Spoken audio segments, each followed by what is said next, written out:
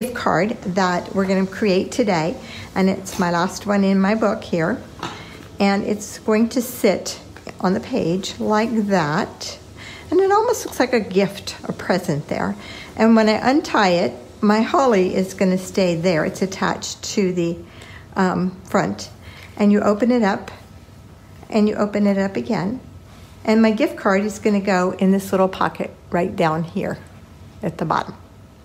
Okay, so that is what I'm going to show you how to create today, but we're not going to create this one, of course. We're going to create the one that we could send in the mail. So we're going to start with, and I have to tell you something funny, guys.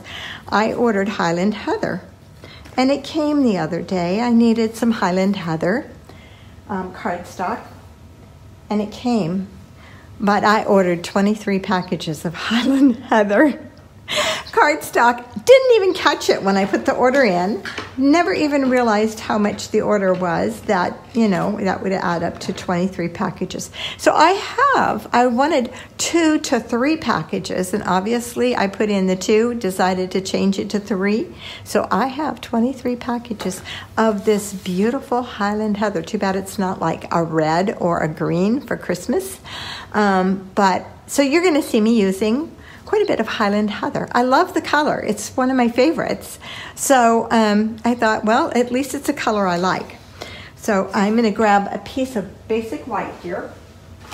So we're going to need that. And we've got our Highland Heather. And then I'm using the hand penned, which is my favorite. And I am going to use the Highland Heather. What ribbon is this? It's the 1/2-inch grosgrain ribbon. So that's going to be pretty on there. I'm going to grab my hand-penned stamp set, and I know you just probably didn't hear that at all. So maybe I'm not.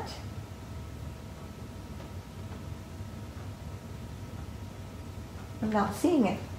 Oh, it's over here. Okay, I'm not finding my hand-penned stamp set at all.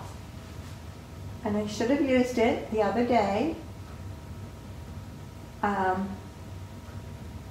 Here it is. I found it. Hand pen petals. So that is the stamp set that I want to use, maybe for a greetings. I'm not sure yet. So let's pull that out. And let me grab some Highland Heather ink.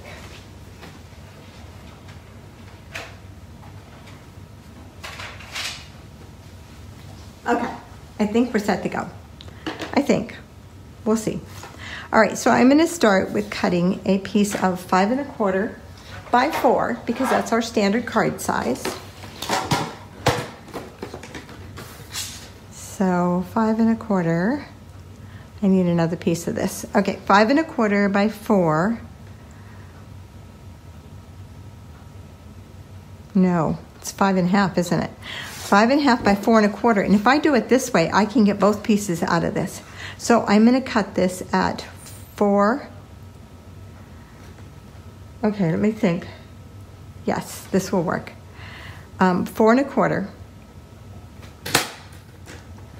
And this is an old cutter. My good one is up on the table because we used it this morning. 4 1/4 by 5 1/2 is what I'm going to cut this. Then this one, we're going to keep that. And then this one I'm going to cut at 4.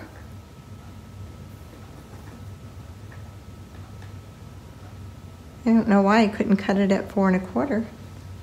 Let me look at my instructions here. What did I put? Yep, I cut it at 4. I cut it at 4 by 9. And I don't know why you couldn't cut it at 4 1/4. I think you could. By 9 3/4. So let me open that up. That one doesn't want to open, does it? Okay. Wow, what's going on here? This poor little guy is, there he goes. 9 3/4.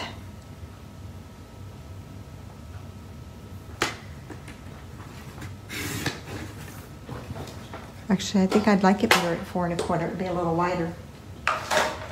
Okay, and then I am going to score it. Oops, I left my thing here. I'm going to score this at 3 1/4 and 6 1/2.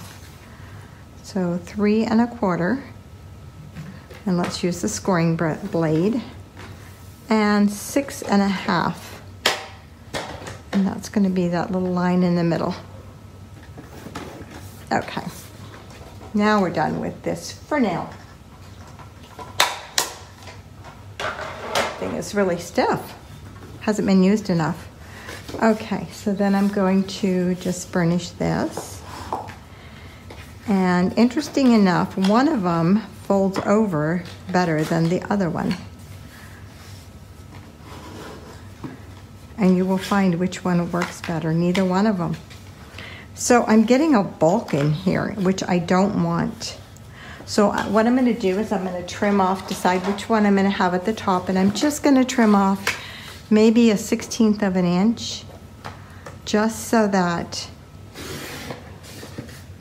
just a hair, just so that it folds over nicely and doesn't give me that bulkiness.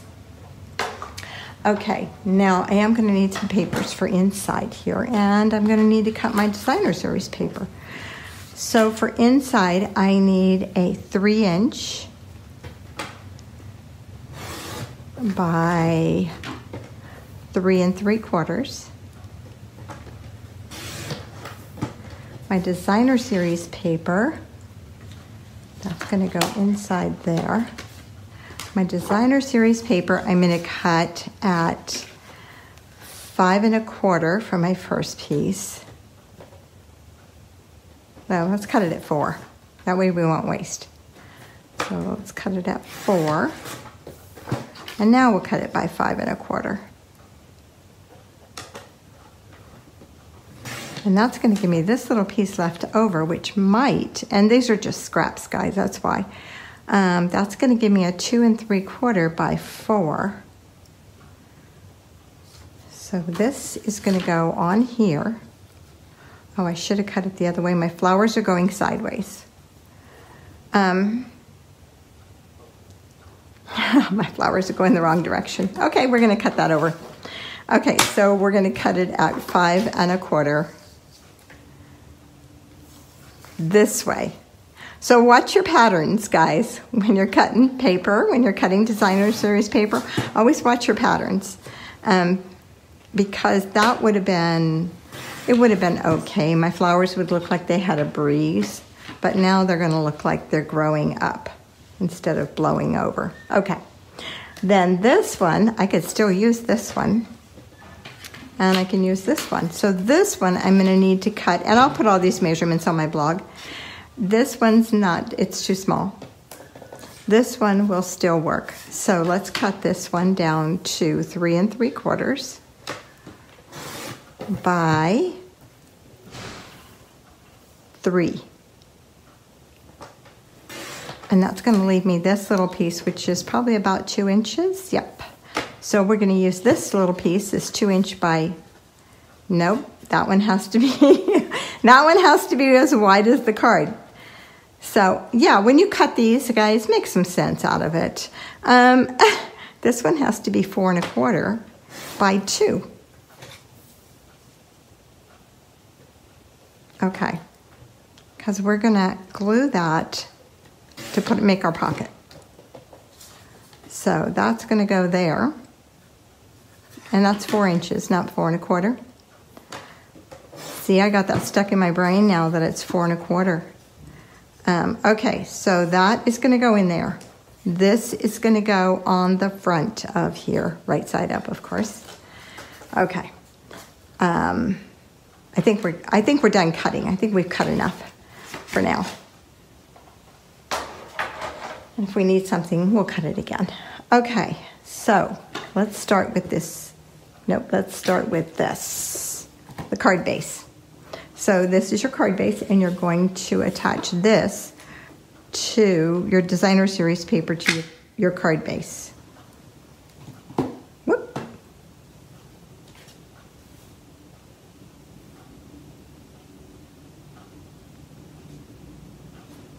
Just like that. That one's just a little crooked. Let's see if we can straighten it up. There. That's one of the things I really like about the liquid glue is you can straighten it afterwards. Okay, so then we have our ribbon is next, which is right here. So what I'm going to do is I'm going to go ahead and close this up. This is going to go this way. I'm going to close it up and I'm going to attach it to my card base using Stampin' Seal. You may want to use Stampin' Seal Plus. Either one of them will work. Tear and tape would work. Liquid glue would work. I like the Stampin' Seal because if I get it on here a little crooked, I can pull it off. But before I attach that, I'm going to put my ribbon through here. And I'm just going to guesstimate on how much ribbon I need here. And we'll measure it afterwards. How about that? So I'm just going to attach that to the back. So I've probably got more ribbon than what I need, and I'm going to attach this to my front and just trim off my ribbon. Okay, so let's see if how we did on the tying. That will work. That'll give us a good tie. So how much ribbon have I got? I've got about, well, that's 16 inches right there, and another 6, so 22 inches of ribbon, approximately. And if your ribbon's narrower, usually you need less to tie a bow. So let's go ahead, and I have a 1.5 inch circle punch right here, and I'm going to go ahead and punch just a little tab area here for me to slide that card in and out, and then I'm going to attach the 1/8 inch, let's move that out of the way, tear and tape. Stampin' Up! Does not sell this, but you can purchase it online, or you can get in touch with me. I have a ton of it right now, so I did go ahead and buy a bunch. And so if you're doing the Christmas book with me, it will be, a roll of this tape will be included in your kit. So, and I'm just going to peel those off. And this one is not going to peel. Come on. Okay. This is going to go on the inside at the bottom. And I'm just going to line it up right with the edge because I wanted to give myself as much room as possible for that card to go in and out of there. Okay, the center here is going to get a greeting. Let's see, what greeting am I going to use? Oops, what did I do with my stamp set? Oh, it's over here opened up. Let's see.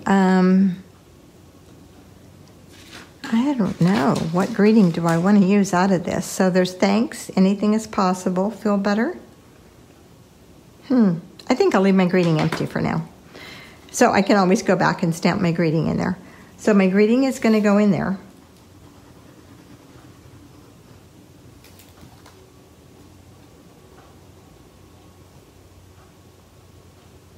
Just like that. This is going to close down, and this is going to close down. Now, on the front of my book, my little book here, I am going to add this designer series paper. I almost feel like I want to flip that over. I really want to put a piece of white there. So on my other one, that's what I did. I put a different DSP there and then put something there. So I'm thinking I would like to put, I don't know. I am really not sure what I want to do on here. I kind of want, you know what? I know what I'm going to do. I am going to cut this using the dies out of the hand penned. I'm going to go cut that in purple. I'll be right back. Right, in Highland Heather.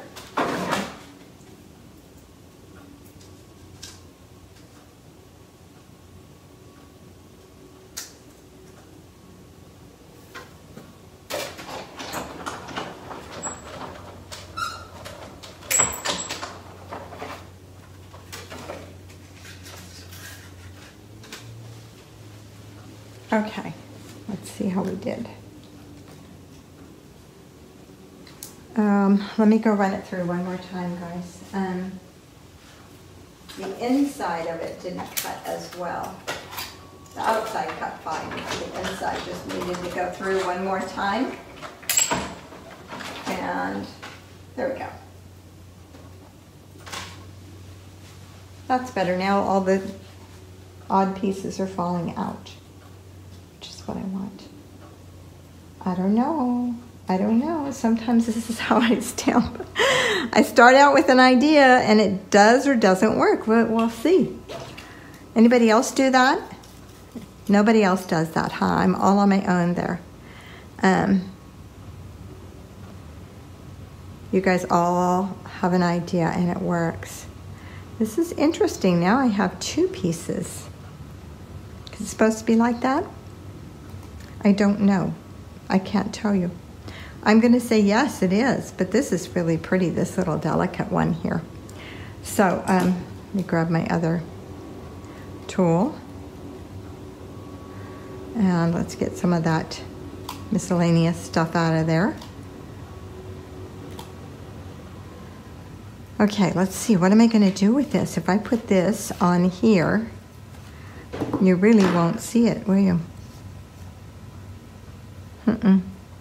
But if I put it on here, you will see it. But if I tie the bow, it won't work. Okay. I'm not sure what I'm going to do with this, you guys. I can't see your suggestions. Give me some suggestions. I can't really see them. I'll have to turn my phone so I can. But, so there's the bow. So do I just add the designer series paper in there? Just like that. It's kind of pretty.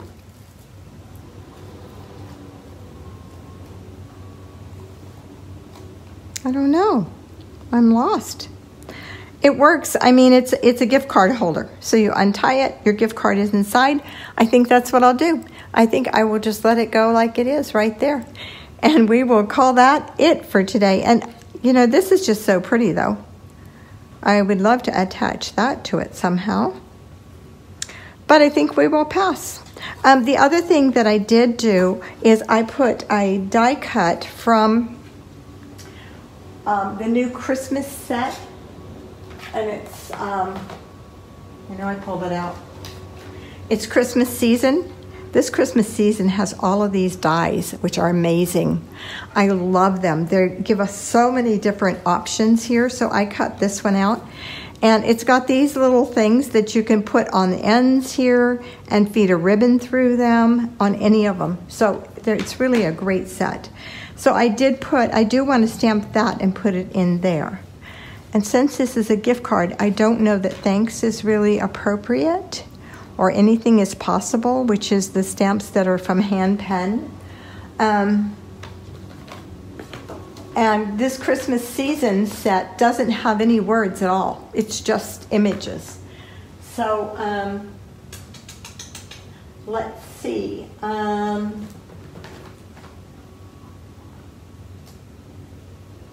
How about this one? Inspired Thoughts. This has thinking of you on your special day. That one would apply for a birthday. Wishing you all the beautiful gifts of Christmas. That was a good one. I'm going to use thinking of you on this special day. And then sending healing thoughts. Let's see, have I mounted it yet? No, I haven't. Okay, let's just go ahead and quickly mount that. And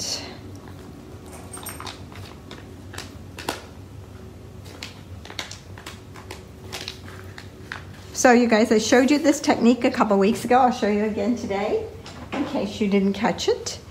So instead of peeling that off, you can peel this off, place it on here, peel this off of peel your tearaway paper off of your block, and then place it on something dark. Where's my mat? And now you can see the edges and you can line your stamp up. There's nothing worse than words that aren't lined up and that are going uphill or downhill. And then just peel it off. And then I usually just pat it on my hands because my hands they do have some oil on them. When you're handling paper all the time, they don't have a lot. But it just draws some of that stickiness out. And then I'm just going to stamp that on there in my Highland Heather, which is right here. I'll have to figure out what to do with that front other than just leaving it there. Thinking of you. And this shape could have been a little bit smaller. Whoa, boy, is that crooked stamping. Okay, let's turn that over and do it again. That's better. Okay. Now you know that I'm now mounting the back side out. These, always when you die cut, it has a little bit of a roundness on the front, but it will work as well. It gives it a little different look.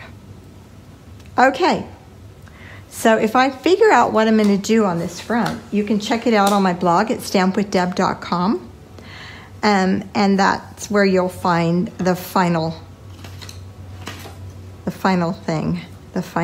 card. I don't know, it just looks blank to me, like it needs something else. On the holly one, I was able to add, on the Christmas one, I was able to add some holly. Maybe if I tie this over here instead, and then add a little flower to it. My problem is I have to be really careful because anything I add, if I put a flower here, I have to be able to untie my ribbon. So if I add one of these flowers,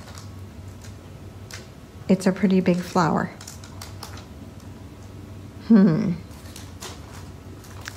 So if I added this over here, I could do that, but it's just kind of lost, isn't it? Just kind of lost in there. It doesn't really show because the paper's so busy. Okay, well, I don't know. I'll see what I can come up with, and I'll post it on my blog if I come up with anything different, and it'll go on my blog anyway. I'll put all my instructions there at stampwithdeb.com.